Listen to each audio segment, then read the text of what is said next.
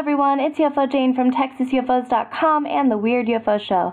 Remember, if you enjoyed this video, head over to YouTube and comment, like, and subscribe for more weekly videos.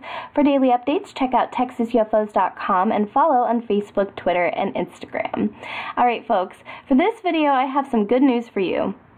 It's almost summertime, and crop circle season has officially started. On Tuesday, May 8th, 2018, a crop circle was reported at Willoughby Hedge, which is northwest of West Knoyle, a small English village in Wiltshire. Now, Wiltshire is known for crop circles and is also, in fact, the location of Stonehenge.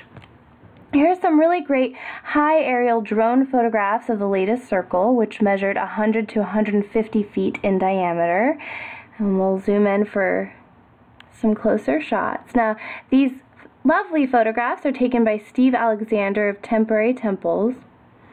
According to Temporary Temples, this design is a combination of the seed of life, a geometric six-petaled flower, and an insect, possibly a pond skater, also known as a water strider, because they have the ability to walk on water.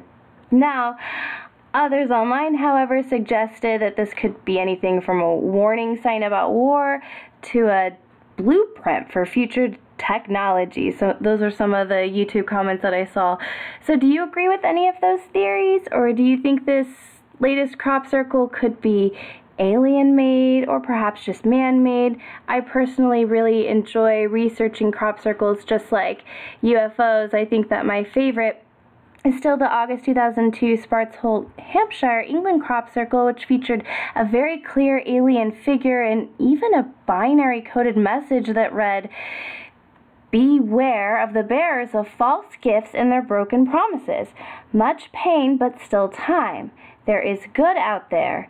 We oppose deception, conduit closing," and in parentheses, bell sound. So, on that note, share your thoughts on the latest crop circle and others in the comments.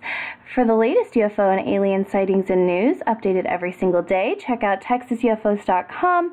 Don't forget to follow on Facebook, Twitter, and Instagram. And on YouTube, please comment, like, and subscribe. Thanks.